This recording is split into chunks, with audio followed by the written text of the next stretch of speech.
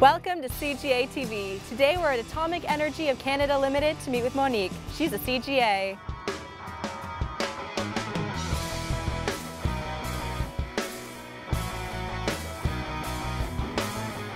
My name is Monique Baumgarten and I'm a Senior IT Contract Specialist here at Atomic Energy.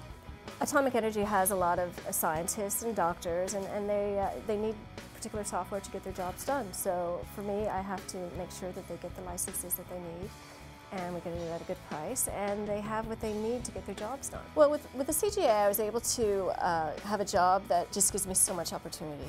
So it's not just a matter of sitting behind a desk working on numbers. I really get the chance to travel, to be a part of a team. You know, with the CGA designation, I've done so much. You know, I worked in technical support, supporting an Oracle application products, and then after doing that for a while, I decided, okay, I would like to get out and travel some more. So it really gave me a chance to change as I needed to change and just to do something more exciting. And because I'm still have my CGA, people recognize me and they listen to you because other accountants are saying, oh yeah, she's one of us. With the designation, they understand what you've gone through, they know what experience that you have, because you have to have that certain level of experience even before you get your designation. So they really trust that name.